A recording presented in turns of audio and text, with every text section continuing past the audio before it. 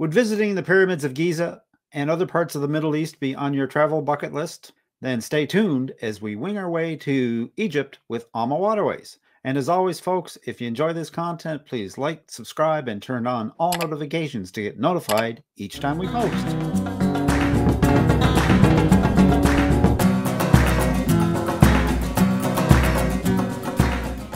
Hi folks, welcome back to part 2 of our video series on the secrets of Egypt and the Nile with AmaWaterways, a truly one-of-a-kind trip for Deborah and I. Deb and I have quite a bit to say, so this is probably going to be the longest video in the series. Feel free to take advantage of the chapters below to zero in on the topic of most interest to you. And with that, let's get started. Joining me today is my partner in life and in travel, Deb. Hi, Deb. Yep. Hi. So, this was really a one-of-a-kind type of adventure for the both of us. It really ticked off a lot off the bucket list. Where should we start, Deb? Well, let's start at the beginning in Egypt. We had a 3-day stay in Cairo before we actually flew to Luxor and boarded the AmaDahlia. Yeah, no, that makes a lot of sense. The first place that we stayed in the hotels, I have to say, is absolutely first-class hotels. It was the Four Seasons in Cairo. It's a little bit further up the river, but it's right on the Nile, and the views are just absolutely stunning. And for those folks that want to venture out, there's some wonderful restaurants right around where the hotel was, plus the excellent, fantastic restaurants that are actually just within the hotel itself. Yeah, there's one hotel that's associated with the restaurant, which is actually on a boat on the Nile. And the other thing we should mention is that the hotel was right across the street from a zoo. The only thing is the streets in Cairo are so very, very busy, and nobody really pays too much attention to traffic rules. So you do take your life in your hands if you want to go across the street. Yes, we actually heard a couple of stories about that. Yes. as we went along. People were petrified. Lanes in Egypt were just kind of a suggestion. Yes. The cars yes, go and they drive with their horn. Every which way, yeah. Yeah. It's amazing for us North Americans that are used to the obeying the rules of the road. Well, there is no rules of the road in Egypt. It's just basically whoever gets there first. Exactly. The hotel was absolutely lovely, though. We stayed there on our pre-cruise land stay in Cairo, and we also stayed there for a night after the cruise before we flew home, and both were included in the cruise itself. But it was a gorgeous hotel, and I swear the room we had the second time was even nicer than the first time, and the first time was really nice. Yeah. One of the things, though, that I will say is, it was nice to stay in the one hotel in Cairo, but it was even nicer when you got to the boat and you could actually unpack and relax. And that's one thing about river cruising or cruising in general, is that you get to stay in one place for however long your cruise is, and your hotel moves with you. So that was nice. Yeah, no, and I agree with that, because with this tour, and we'll talk about it in other videos, is you have the options of a pre-cruise extension, and for us it was 4 days in Jordan.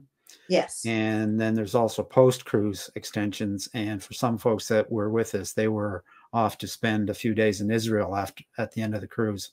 Yes. And with those, you're going back and forth between hotels, and you're unpacking and packing, and so it was nice once we got to the AmaDahlia, that we could unpack once, and it was our home away from home. And we had gone strictly carry on, as compared to some people who had huge suitcases. So we really didn't have to, scramble through our suitcases too much to find what we were looking for. But even that was an annoyance in and of itself. Yeah, exactly. Okay, so we're in Cairo, and our first night there was just more or less free on our own time to relax and get ready for the adventure the next day. Where were we off to the next day? The next day, we actually went to the Egyptian Museum, and that's the old museum. The new one, which we saw from a distance when we were traveling around Cairo itself, looks absolutely gorgeous, but it's not open yet.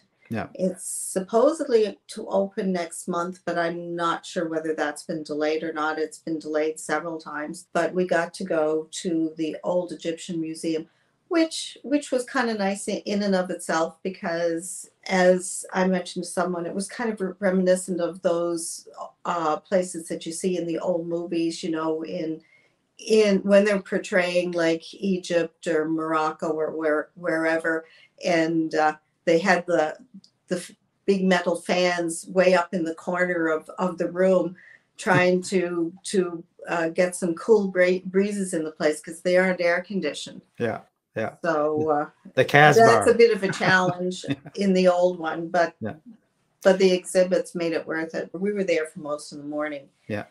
But even morning can't do that place justice because there's just so much to see. Oh yeah. Yeah.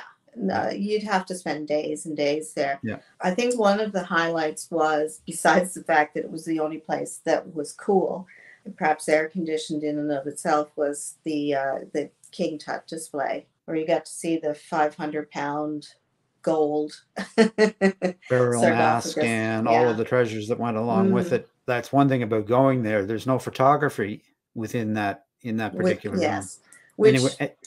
Anywhere which else you can understand. Yeah, no, for sure. With that much gold kicking around. Yeah.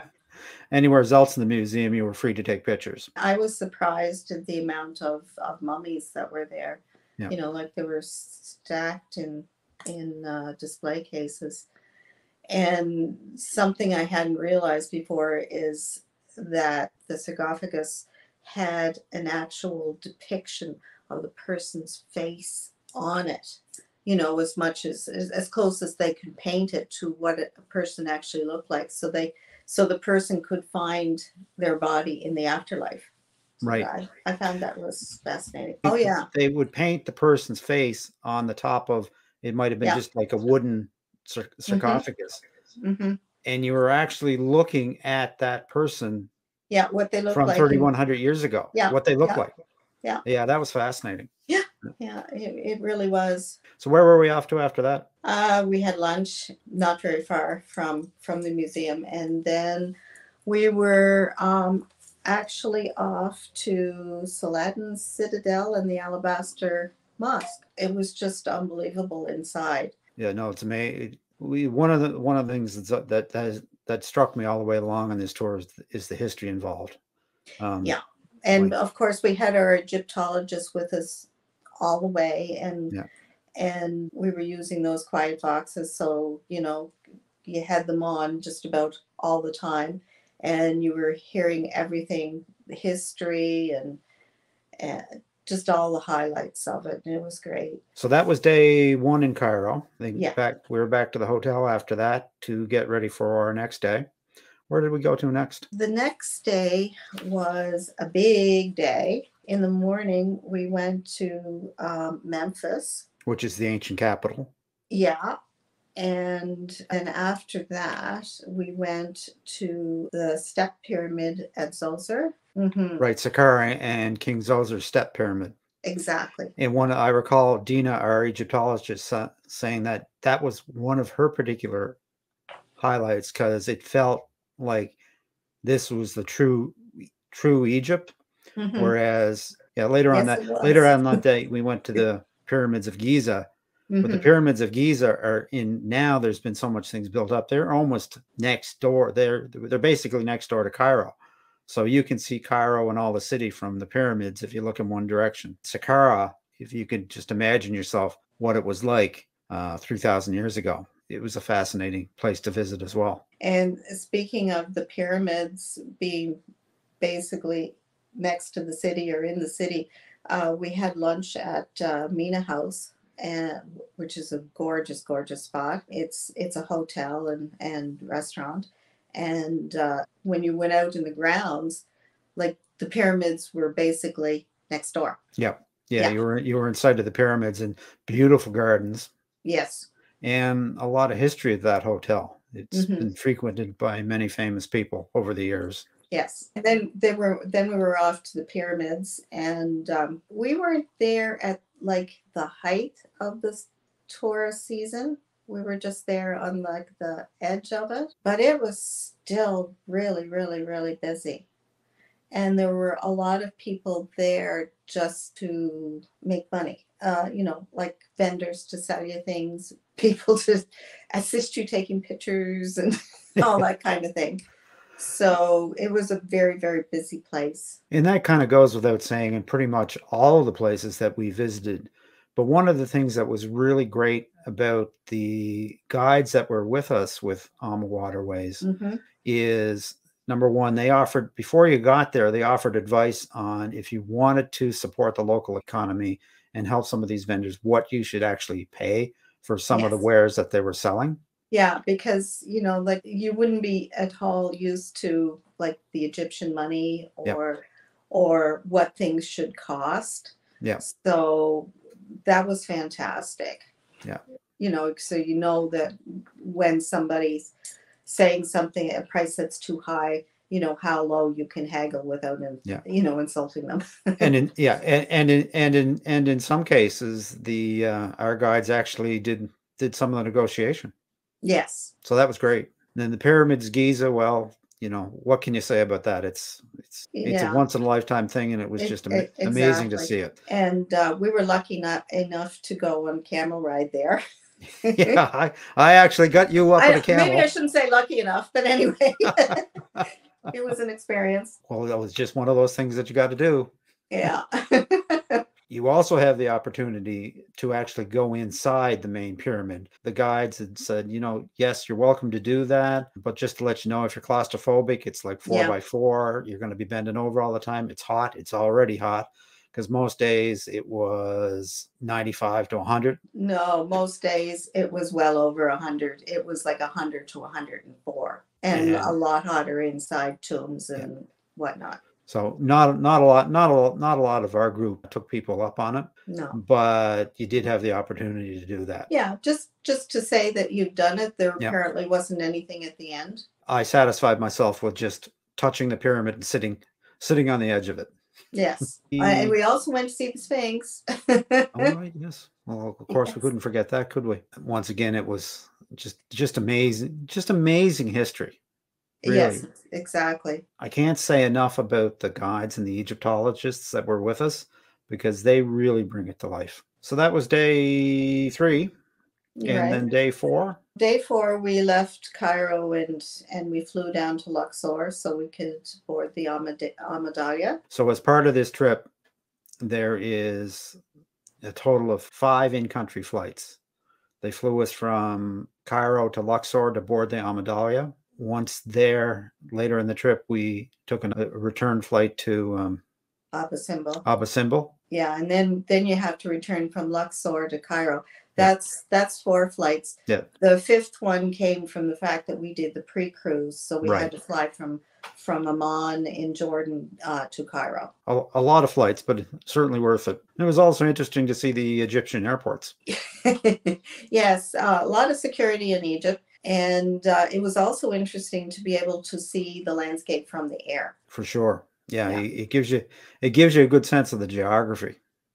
Yeah, and you'd be flying over pyramids and whatnot too. So, So our first night, once we were on board AmaDahlia, was a visit to the Temple of Luxor at nighttime, and it was just wonderful. A lot of beautiful sights and sounds, and really something to behold. The next day was a busy day too. Every day was a busy day. Yeah. The next day we went to visit the Valley of the Kings and the Valley of the Queens. We went to the Valley of the Queens first.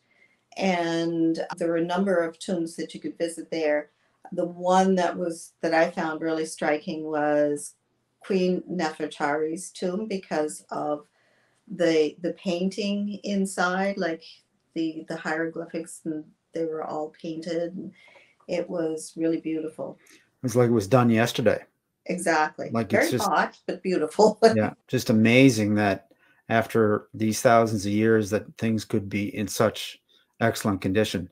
Now they did do a little bit of restoration work on it, and it gives you a good sense of the history. Yeah, and so again, we went to the Valley of the Kings second, Yeah. And then there was a stop at the Temple of Hatshepsut. I can Hatshepsut. never pronounce it. The Temple of Hatshepsut.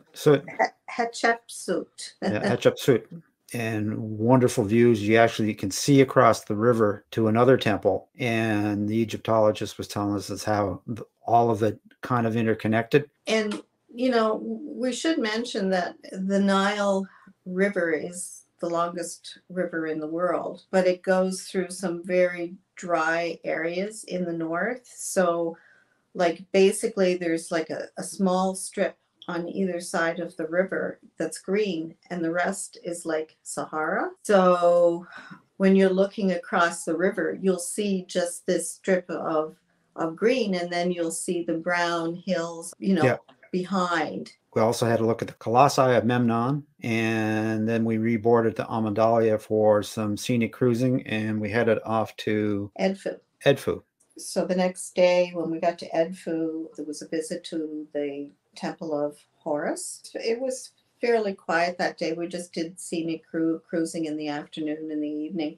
But, you know, we should talk about that scenic cruising, because that's actually one of the things I found most enjoyable about the whole cruise. Wonderful just to sit back. You know, we actually spent time in our stateroom just chilling out on our bed and with the door open and watching the Nile sail by. We had French balconies, so yeah, that's really enjoyable. You could go up on the sun deck as well, because it was in many places it was shaded, keep you out of the sun, and you could enjoy everything that was going by. There was also a pool up there if you want to swim. Now, one of the things that AmaWaterways is noted for is they have al fresco dining. Most of the ships on the Nile only have one restaurant. Well, AmaWaterways on the AmaDahlia actually has two. There's the main dining room, and there's the al fresco dining, which is basically a deck on the rear of the ship, which is outside, and that's where you have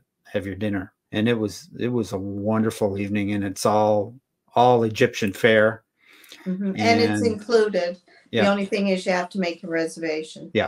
Because the seating is limited. But that really wasn't an issue, because over the length of a 7-day cruise, it's no problem for you to pick out a time or even twice that you could go spend time in this al fresco dining. The only thing that limited it was the fact you had to be cruising. They don't do it when they're not cruising. There was only, was it 3 days or 4 days they offered that? I think it was 3. I think it might have been only 3, yeah. So one thing that you should really be aware of on this cruise, depending on the time of year, is it can be quite warm. You want to make sure that you have a good hat, sunscreen, water bottle. Water bottle. You definitely want to stay hydrated, because you're on the move a lot and it's really dry. Yeah, and AmaWaterways was really good because there was always cold water on the motor coaches that we'd use to go to the various sites.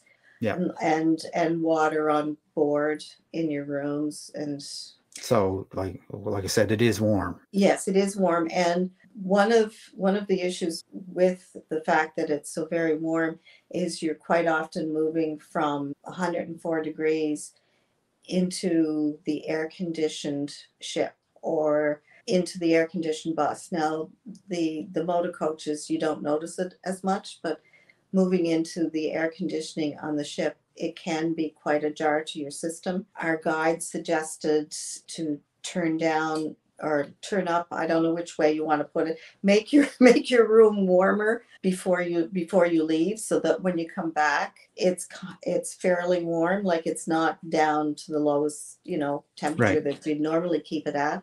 And then just gradually lower the temperature as you get used to it. The other thing I found helpful is in the public areas, which I found colder than our stateroom, which of course in your stateroom you can control your own heat or cold, is as a woman I can wear a pashmina, or a shawl. That helped quite a bit. So that takes us to day 7. And day 7 was quite an adventure. Starts out early in the morning. We boarded another flight. We headed off to the airport and boarded the aircraft and flew to Abu Simbel, which was like only about probably less than 5 minutes from the airport. to the actual Abu Simbel Yeah. site. We spent, several hours looking around Abu Simbel and learning all the history. Yeah. And one thing I found that I hadn't realized before, and we had watched a number of documentaries on Egypt, which I would suggest people do before they go, because that, along with what the Egyptologist tells you, can greatly add to your understanding of the country and what you're seeing, was the fact that Abu Simbel that we see today is Abu Simbel moved. Because when they created Lake Nasser, the original site would have been underwater with the help of apparently the United States, and I don't know if there were other countries involved as well. There was a few other countries that did get involved with it, and that was quite an undertaking. Yes. It actually showed some of the construction work that was involved in doing it. So yes, they even created like sort of like the mountain behind it, because it was originally carved into a mountain. I think one of the highlights of that, besides the two temples that are there, was Lake Nasser itself, and the fact that you get this beautiful, huge body of water, and where we were, it was fenced because of the preponderance of crocodiles. yeah. You can't go near the lake at all. Yeah. But it's a gorgeous spot. And an amazing public work when you think about it. All of the acres that they flooded to make this lake. It's done wonders for Egypt. And like when you're in Aswan, you could actually drive over the old dam, but you could see the new dam in the distance. It's pretty fantastic. Yeah, and as you're driving the old dam, you can see where the river once flowed.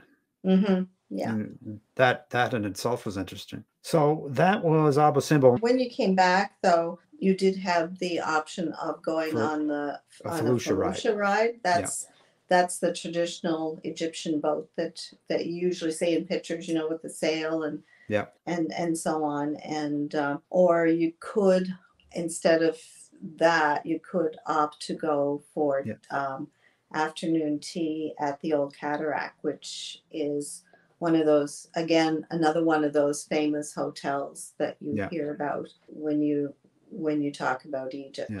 We did not go for high tea.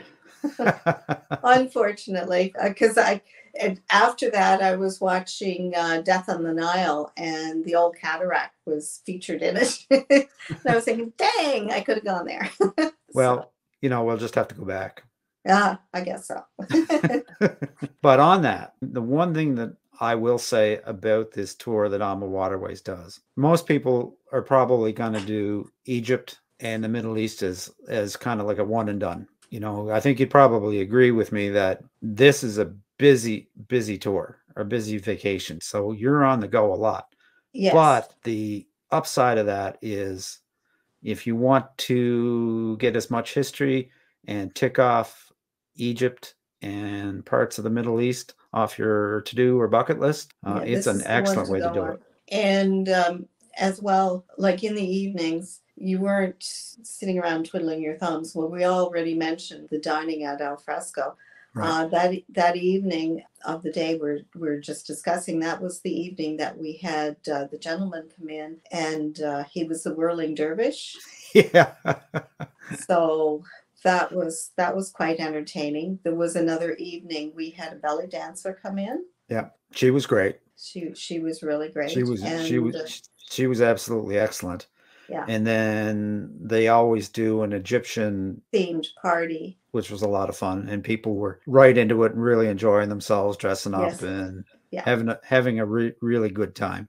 So your evenings weren't really where you sit around and have nothing to do. There was always something to do. And then there was a couple of evenings up when we were cruising down the river. We were just sitting up on the sun deck, and it was just lovely, sitting there talking and having a couple of drinks.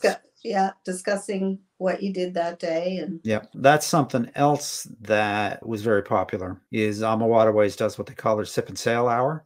Mm-hmm. So on each and every day, at a particular time of day. Normally it's between 6:30 and 8 o'clock at night. They'll have a particular hour where you can order any drink, and it's on the house. It's all included as part of it. And a lot of people take advantage of that. People get together and they talk and they enjoy the day. And one of the things that we found, Deb, like part of this particular vacation was the wonderful people that we met on board. Yes. Because it's not a lot of people. Everybody kind of got to know one another, exchanging stories. It was just a great experience. And that to me, in a lot of cases, is part of a great experience. And we had the added advantage of having that pre-cruise land stay in Jordan, where we met quite a number of the people that were going to be on the cruise with us, and you got to know them there and developed a bit of a bond and so on that just carried over to the cruise. Yeah, and quite often those friendships last for a very long time. Yes. All right, so that takes us through Abu Simbel. We're now on to day 8 on the river. We leave Aswan and make our way to Komombo. But before that, there's a trip to the Philae Temple and Nubian Village. Yes, you did that in the morning, yes. Yeah, we did that in the morning. Then more scenic sailing to Edfu via Komombo. And Komombo is another wonderful temple.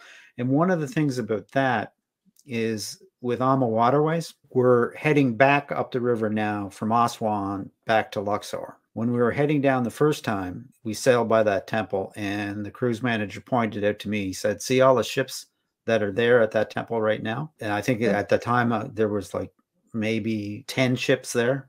Yeah. River cruise ships. And it was the middle of the day. It was in the middle of the day. We arrived in the evening time. We were the only ship there. We had the site all to ourselves, basically. Yeah, and a wonderful experience with the sun setting over the Nile and stuff. Just fantastic. Yes. And they do that. AmaWaterways does that deliberately. They've designed their itinerary to give you that experience. They really think about giving their guests the best experience. And sometimes that includes, okay, when can we arrive at a site where there'll be less people and the time of day is perfect. So. And after we visited there was also an adjacent museum of mummified crocodiles, which was quite interesting. Yeah, no, that was fascinating. And basically the ship docks like right below this area. So that evening you were able to look over and the temple was all lit up, and it's just beautiful. Yeah, that's day 8. Day 9, we spent most of that day cruising. A very, very, very relaxing day. In this day in the cruise manager met with everybody and gave a very detailed explanation of what was going to happen during disembarkation in a few days. So they kept everybody up to speed. So that was great. Yeah. After the scenic cruising, we arrived back in Luxor and we had a visit to the Karnak Temple, followed by a visit to the Papyrus Institute, where they showed you how they make their papyrus paper. And you have the ability, they actually gave us a gift there with papyrus with our names on it that you could fill in. And you could also buy artwork that was available there, and you could either take it with you or they'd ship it for you. Yeah. And it is really interesting. Yes, and they're beautiful one papyrus that you got. Yeah, Deb and I actually have nicknames, which we won't reveal here. But I will show the grandkids nicknames for us. Yeah, grandkids nicknames for it. We won't reveal here, but if you can read hieroglyphics, you can figure it out. Yeah, the next day after Luxor is another day that AmaWaterways includes on their tour that a lot of the other suppliers don't do, and that was a trip to Kina, a sailing up the river to Kina, and for a visit to the Temple of Hathor. So we had a full day sailing up the beautiful section of the Nile to visit this temple, and after we visited the temple, then again sailing back to Luxor, and more history with a beautiful temple, the Temple of Hathor. And again, they keep it going. The next morning we fly to Cairo. And before you're even allowed to go back to the hotel. Yeah. Before they take you back to the hotel. We went to have lunch, a tour and lunch. And this was an exclusive thing. It was to the Aberdeen Palace. Did a And private tour of the Aberdeen Palace with lunch at the Aberdeen Palace. yeah, and it was Incredible. it was really interesting. My Yeah. gosh, beautiful, just beautiful palace. And the lunch was to die for. With the Aberdeen Palace, this is the one tour that our Egyptologists took a back seat because the people at the Aberdeen Palace want their own guides to conduct it. Yes. It was totally fascinating because you got to see the complete history of Egypt and all of the influences of various people that came through Egypt over the years, the French, the English. Yeah. It's just amazing. And we went from there then to a church. Yes, it's one of the Coptic churches. It's called the Hanging Church, or the Church of the Virgin Mary. And it was the way that it was built on the foundations. It's not meant that anybody was hung there. And you look down through the floor to the foundations, and you get a view of what Christianity was like in Egypt. You know, we took a tour of the old city of Cairo, and our Egyptologist is giving us all the history of everything that's going by. A lot of the buildings and so on. And then it was back to the Four Seasons for our final night before we boarded our flight to go home at the end of a wonderful cruise. And AmaWaterways looked after us at the airport, right to the point where we had to go through security, I think it was. Yeah. And I can't say enough good about that. Yes, because it's a really busy airport and very confusing. Yeah. Both on arrival and departure, the folks from AmaWaterways will meet you.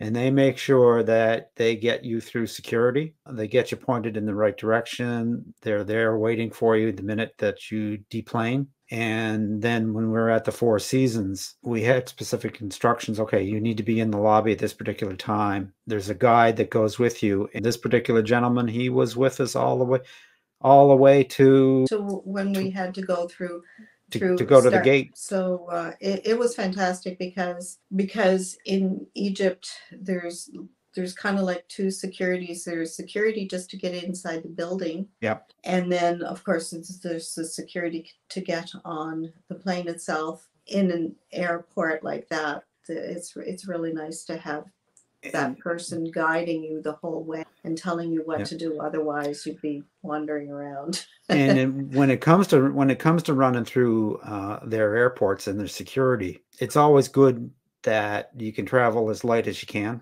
Yes, because that'll speed up the process for you. Because you are going to go through, in most of these airports, you are going to go through 2 security checks. Yeah, exactly. I am going to have a blog up on our website, realtravelexperts.com, before the end of the month, and it'll have 10 things that you should know before you go on a trip to Egypt. It's going to highlight some of these tips and things for making your trip a little bit smoother that we came across when we did it. What was your favorite part? In Egypt, I think it was the Egypt Museum, to tell you the honest truth. I just really enjoyed seeing the artifacts. And I suppose I'm going to have to go with the Temple of Luxor in the evening time. To see these temples at nighttime with the way they display the lights on them is really, really nice. No, that's gorgeous. So when you go, folks, take lots of pictures because you're going to want to look back at them. There's so much to see and so much to do. And AmaWaterways does a fantastic job of showing you as much as they possibly can in a short period of time. It's memories for a lifetime, really is. All right, well, be sure to check in on our review of the pre-cruise. I really enjoyed that. That's going to be in our next video. We're gonna talk about the pre-cruise option that we did, and along with the other options that AmaWaterways has available, either pre-cruise or post-cruise, to give folks a good look at what's available. It's all an experience. Well, folks, that's going to do it for today. Be sure to check back with us for part 3. For now, we'll just wish you safe and happy cruising, and we hope to see you on a Lido deck real soon. And that about wraps things up for today, folks. As I mentioned at the beginning of the video, this is part 2 in our series on Egypt and Jordan with AmaWaterways. In our next video, Deb and I will take a look at the pre-cruise option in Jordan, as well as other optional post-cruise and pre-cruise extensions that you can add on to make this a wonderful vacation. And our final video in the series will feature interviews with key members of the AmaWaterways team that helped to set the AmaDahlia Secrets of Egypt and the Nile experience a cut above all the rest. You can find links to all of the videos in the description below, as well as a link to all of Deborah's blog posts on Egypt and the Nile. If you'd like more information about AmaWaterways or the secrets of Egypt and the Nile with AmaWaterways, simply send a question to questions@realtravelexperts. Visit our website, realtravelexperts.com, to find a travel advisor near you, or leave a comment. We always respond. Deborah and I would love to hear from you, and we love to talk about Egypt. And as always, folks, if you enjoyed this content, please like, subscribe, and share this video. It helps us to spread the word and is certainly appreciated. So until next time, happy travels.